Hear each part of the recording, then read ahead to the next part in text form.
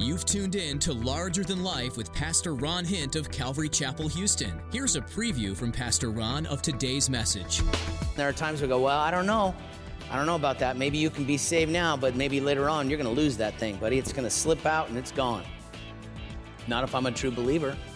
Now, we'll talk about the proof of being a true believer, but listen, if you're a true believer, you don't have salvation one day, 1 week, 1 year, and you lose it the next. That doesn't happen. Jesus says you have eternal life. It's a possessive. He doesn't take it away. He doesn't choose me to lose me. Faith in Jesus Christ is eternal life now.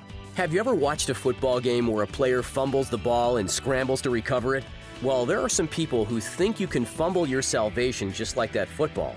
But the good news is that's not the case. Pastor Ron teaches today that for the true believer, salvation isn't something you can just lose. Instead, you've been branded with the seal of Christ. You are marked as His child, and nothing you or anyone else can do will be able to remove that seal from you. You're His forever. Well, let's join Pastor Ron in the book of John chapter 6 as he continues his message, the bread of life. This is the same conversation, same declarative truth that he spoke to Nicodemus, Nick at night, in John chapter 3, right? For God so loved the world that He gave His only begotten Son, that whosoever believes in Him won't perish, but have everlasting life. By the way, to kind of continue that conversation before on that sovereign side of God, where He calls us to salvation, He chooses us before the salvation of the world. Here we have the human side, right? We must believe in Jesus. Though God calls a person, we must exercise our free will. Think of it this way, and this is a true case in our nation's history.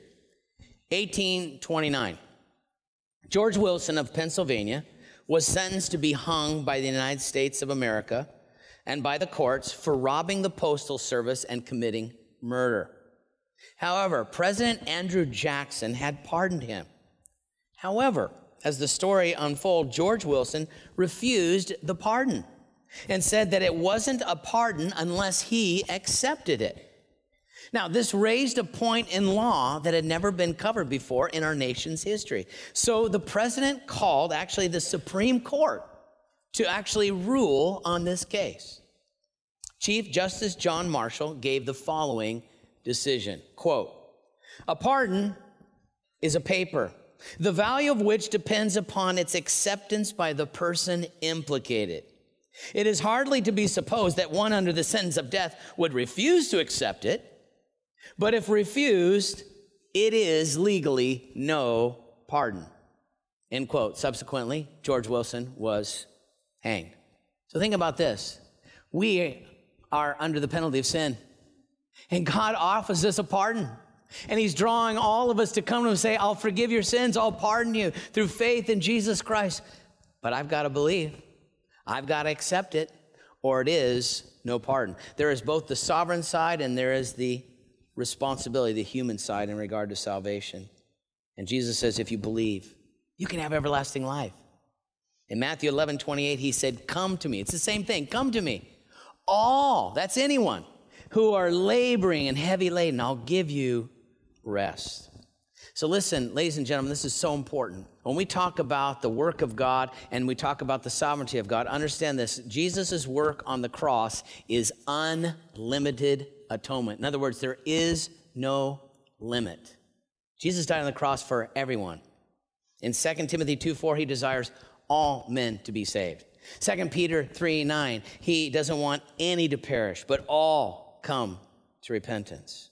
So again, if you're here today and you're not a Christian, the Father's drawing you. He's drawing you. And all you have to do is surrender to that. He'll give you new life. That's a powerful principle. However, we now move from the principle to the great proclamation. We've already seen it. Jesus says it many times in this passage. Here it is again in verse 41. I am the bread of life. Remember in the book of John, Jesus uses that statement 7 times, I am. And it's a statement of deity. I'm the bread of life. Your fathers ate manna in the wilderness, and they're dead. Now, he talked about this, and we went into detail. I don't want to do that, but he gave the analogy because the people said, well, Moses gave us manna. What are you going to do, Jesus? He goes, hold on, you want to talk about that? Listen, those people, they ate manna in the wilderness. Yeah, God provided it for 40 years, but they're dead. I've got bread that you can have that's eternal. You'll live forever. This bread, which comes down from heaven, speaking of himself, verse 50, that one may eat of it and not die. Jesus said in John 10, I've come that you might have life. And so again, those who ate the manna in the wilderness eventually died. I'm the bread from heaven. I can give you eternal life. By the way, we think of the contrast, and we talked about it a little bit, but the manna in the wilderness, for God to provide it, cost nothing. Oh, but the bread of heaven, it cost the Father his Son to provide it. The manna in the wilderness was given to a rebellious nation as a gracious gift. The manna from God, Jesus Christ, is manna it's bread for a rebellious world who can have eternal life through Jesus. So Jesus makes this grand proclamation to the religious leaders. And I'm sure they're stunned at this point, right? By the way, notice the word he uses in verse 50, he who eats of this bread. In other words, just as food must be eaten and digested for nourishment, so we need to partake of Christ. We need to take him into our life for eternal nourishment. Why? He says at the end of verse 50 that one who eats of it doesn't die. Now, the Bible gives us two definitions for death. There is physical death and there is spiritual death. Physical death we know all about, right? Physical death is when the consciousness of our body ceases to function. Our brain doesn't function. We are physically, clinically dead. But there is another death, spiritual death, and that's separation from God. And we could be alive. A person could be alive right now, but if they don't have a relationship with God, they're spiritually dead. That's why Jesus said you have to be born again. But the person who dies without Christ is spiritually dead, separated from God. And that's what Jesus is talking about here. He's saying, if you partake of me, you'll be alive. You'll be alive spiritually, born again, and you'll have eternal life with me. He says in verse 51, I am the living bread. I'm the living bread that came down from heaven. Now, this phrase could be translated as it is in some modern translations. I'm the bread that gives life. Again, he's just playing off the fact that I'm the bread of life. I'm the living bread. I give eternal life. And by the way, that statement is the 5th time Jesus has used it in just chapter 6. He really wants to penetrate the hearts of the people. I'm the living bread. I came down from heaven. He adds, if anyone eats of this bread, he'll live forever. And the bread that I give is my flesh, which I give for the life of the world. Now, when Jesus uses this term flesh, what is he saying? Well, he's talking about his body. Best translation, I give my body. Jesus is talking about the fact that he's going to go to the cross. Listen, the cross is less than a year away at this point in the Gospel of John. Passover, the second Passover is just underway. So the next Passover, Jesus will die on the cross for the sins of the world. Jesus is looking towards the cross. Notice he says, and the bread that I shall give. The giving of his flesh or of his body speaks of his death on the cross for our sins. So it is both voluntary, I give, and it is vicarious. It's for all. It's for the world. Eternal life, partaking of me, digesting of me. Powerful proclamation. Well, that statement leads to a perplexity within the crowd. Look at verse 52. The Jews therefore quarreled amongst themselves. They're arguing. What's he talking about? What's he saying? How can this man give us his flesh to eat? Now again, these men aren't saved. They're not born again. They can only perceive things with physical eyes in a natural realm. So they missed the whole truth altogether. Not only that, they didn't have an intention of following Jesus. And when you have no intention to follow God, it is closed. You are blinded. So they had no intention to follow Jesus. They really don't want to know, and so they're blinded. Jesus is obviously using an analogy. They turn it as if Jesus is teaching some kind of twisted cannibalism. What does he mean? How are we all going to eat his flesh? Now, did they really think that that's what Jesus was saying? Okay, everybody's got to get a piece of my body. Everybody around the world, just take parts of me. I mean, that's ridiculous, obvious. If you were a sincere seeker, you would obviously know what Jesus was saying. But verse 53, most assuredly. So listen up, guys. You don't understand that? I have something more to say. Most assuredly, I say to you, unless you eat the flesh of the Son of Man and drink his blood, you have no life in it. So Jesus doesn't tone down his statement. He puts it up a notch. He really likes to aggravate these guys. No, I mean, Jesus really wants to shake them up. And again, he adds the drinking of his blood. Again, he's not speaking literally. He's speaking figuratively and spiritually. And listen, if these guys had stopped for a moment to even think of what he's saying, they understood this. Because these men lived their life studying the law. The Torah in Leviticus chapter 17 and verse 11 says the life is in the blood. They were well acquainted with the fact that there must be sacrifice for the forgiveness of sin. That's what they did. Jesus is saying to these men, listen, my body is to be given and my blood will be poured out. That's what he was saying. He was making reference to the cross. He was also saying you need to partake of it. You need to eat the flesh. You need to drink the blood. What is he saying? Well, keep in mind that when you say that, it means making it part of your life. Again, just as you take food and drink in and you assimilate it, so eating and drinking is analogous to digesting it. He's saying you want real life, you want eternal life? I need to be part of it. I need to be at the center of your life, guys.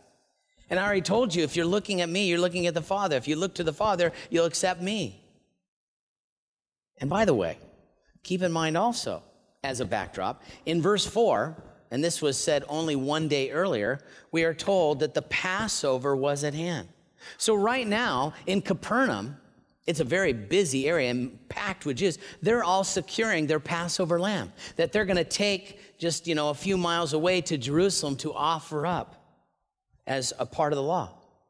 And by the way, what did the Passover celebrate? You remember? It meant deliverance from slavery. And of course, Jesus came to deliver us from sin. But what did they do in the Passover? They'd take that little lamb and they would slice its throat. They would let the blood pour into the basin. It got real messy. And they would take that blood and they would dab it on the doorpost of the home and on the lintel of their house. Why? So that when God sent that final plague, the angel of death would pass over. Death won't come to that house. Salvation comes to that house. Deliverance comes to that house. Redemption comes to that house. And what Jesus is saying, if you give your heart to me, I'm pouring out my body, my life, so that redemption comes to your life. Salvation comes to your life. New beginning. It's a powerful message for them. Incredible proclamation, yet they were perplexed by it. Well, that leads us to the final promises of Jesus to this group of people in verses 54 through 59. Jesus again says, whoever eats my flesh and drinks my blood has eternal life. Notice he doesn't say you might have it, you might hope to get it. No.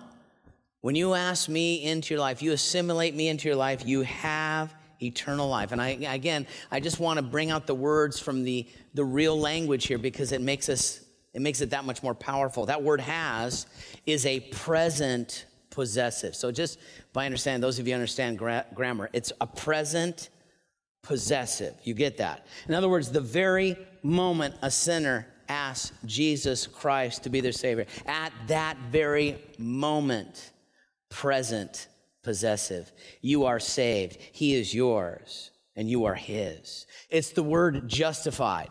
We use that in our court system, the judicial system. We talk about the justice system. We talked about justification. What is that? I'll tell you what it is. The moment you give your life to Jesus Christ, when I did that, God looked at me, justified, never sinned. That's pretty radical because no one else looks at me that way. I guarantee you, my family don't look at me that way. They live with me. Oh, justified, what? Really? I don't know. We live with that guy. But Jesus sees me.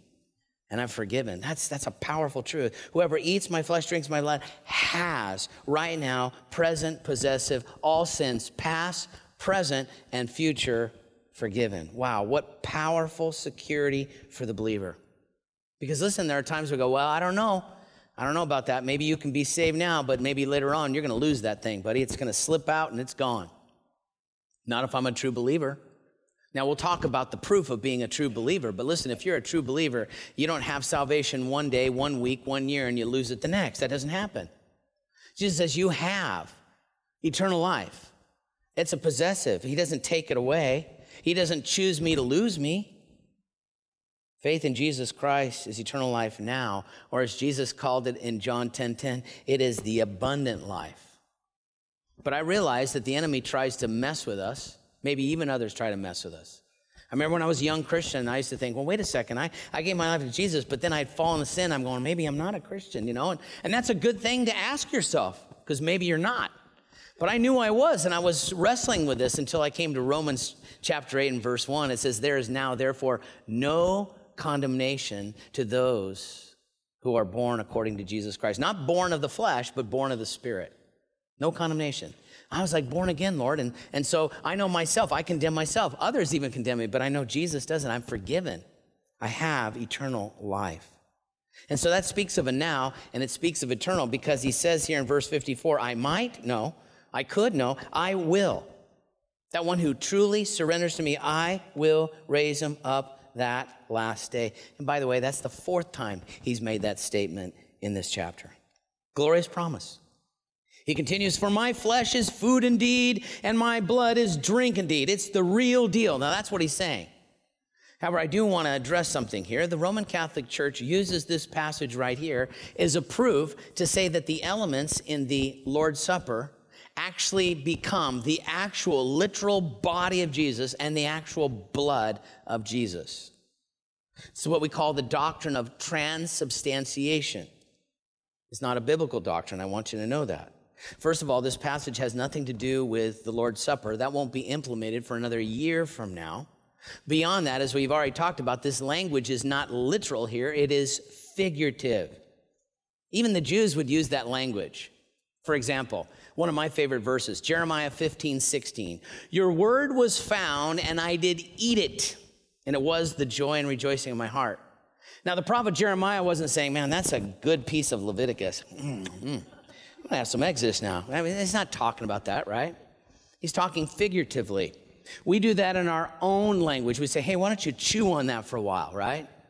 Or he really devoured that book. We're not talking about physically eating it. It's figurative. And so you never want to take something that is figurative and make it literal and then make a doctrine out of it. That's very dangerous. Jesus is simply saying, this is the real deal. My body will go to the cross. My blood will be poured out, and through faith in me, you will have everlasting life. Verse 56, he who eats my flesh, and this is another promise, and drinks my blood, here, this is amazing, abides in me, and I in him. That's, for me, that's like, mind-blowing, incredible. I give my life to Jesus. I become part of him. He becomes part of me. There's this incredible unity. In fact, Jesus says this in John 14:20. At that day, people will know that I'm in the Father, you are in me, and I am in you. Oh, wow. That's incredible. And listen to this. The word eat and drinks, right? He who eats of me and drinks of me. These are present tense, which speaks to the fact it's continual. As you are continuing in me, because that's the way this works. I'm continually abiding in you through faith in Jesus Christ. I'm continuing to abide in you, and you will continue to abide in me. And that lets us know who the true believers are, because sometimes you go, well, how do we know if there's real security? How do we know if that person's a Christian? I know who Christians are. You want to know who Christians are?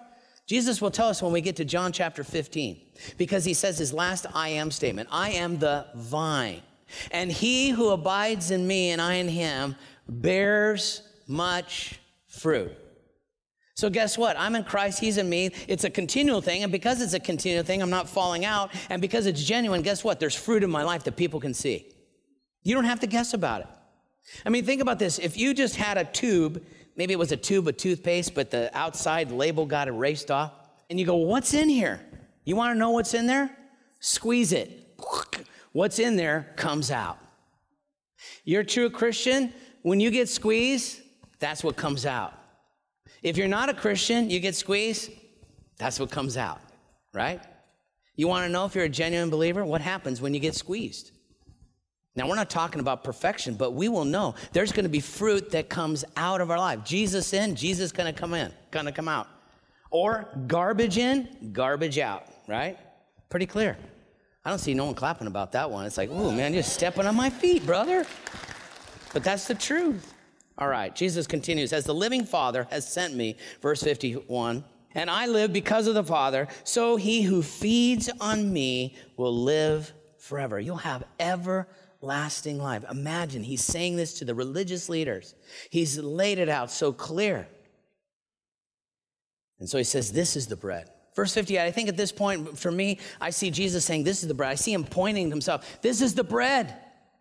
I'm new life, which came down from heaven, not as your fathers ate the manna and they're dead. He says it again. But he who eats this bread, partake of me, you will live forever. And again, he notes these things he said in the synagogue as he taught in Capernaum to this religious group of men. So again, in closing, Jesus declares himself the bread of life. And he has saved so many since then. Thousands, millions have given their life to Jesus. Hundreds upon hundreds have given their life to Jesus in these four walls. He's done it for others. He'll do it for you. Are you willing to surrender to him? Let me wind up with what one poet wrote. He said, if I gained the whole world but lost the Savior, would my life be worth living a day? Could my yearning heart find rest and comfort in the things that will soon pass away? Listen, everything in this life is going to pass away. I've been to a lot of funerals. I've oversaw a lot of funerals. I've never seen anybody take stuff with them. Not once. Not once. Not once. He adds, if I gain the whole world but lost the Savior, would my gain be worth the lifelong strife? Lord, life is difficult. Were all the earthly pleasures worth comparing for a moment with the true Savior? And the answer is no. Here's the way Jesus put it. He said, what does it profit a man if he gained everything the world has to offer, but he lost his own soul? Would it be worth it? No, it would not. So listen, I want to give you that opportunity that I accepted many years ago in my life, and I've never looked back and said, man, that was a bad decision. No, it's the best decision I ever made. Listen, I've met people that have gone their whole life, and this is what I've heard said many times, I wish I would have asked Jesus in my life sooner. I've never heard anybody say, wow, I wish I wouldn't have done that. Never. So listen, why put it off? Why wait? Salvation's as easy as ABC. A, admit you're a sinner. The Bible says we all sin, come short of the glory of God. We all sin. And so the Bible says repent that you might be converted, that God can change your heart. That word repent means turn around, make an about face, make a 180, stop living the way you are, recognize you're wrong, you're in sin, you need to turn to God.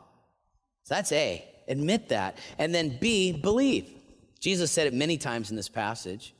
The Bible says it this way in Romans chapter 10 and verse 9. If you confess with your mouth, if you're willing to do that this morning, and believe in your heart God raised from the dead, in other words, he is God, you can be saved. So the final letter is C.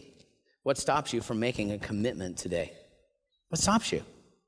Pride, embarrassment, I don't know, maybe lies from others. I know, Ron, I got to wait till I get my life more cleaned up together. When I get it more cleaned up, I'll come. No, come. We sing a song, it's called Come As You Are. Don't worry to get your life fixed up. You'll never get it fixed up enough. Trust me, it's a wreck. So is mine. Until I came to Jesus, and he's the one that does all the work. You just surrender it all to him. Come as you are. Go, God, I'm bringing my mess. Can you fix it? He goes, yeah, I specialize in that. So make a commitment to him. Jesus said, if you want to come after me, let him take up his cross, deny himself, and just follow me. I want to give you an opportunity to follow Jesus today. So would you pray with me? Lord, we thank you for this time in your word again, to see that you are the bread of life. You are the one who gives spiritual nourishment and eternal satisfaction. And you said we just need to believe. We need to ask you into our life. And we don't need to put it off any longer. So I know, Lord, that you are faithful. You're knocking on hearts right now. Right now, you're knocking on hearts as we've been going through this passage. You know, and as our eyes are closed, our heads are bowed, that's you. I just want you to know God loves you so much. You've just heard Pastor Ron Hint and the radio ministry of Calvary Houston here on Large Than Life. Pastor Ron's currently in the Gospel of John. John is one of the 4 books in the Bible that describes the life, ministry, and teachings of Jesus Christ.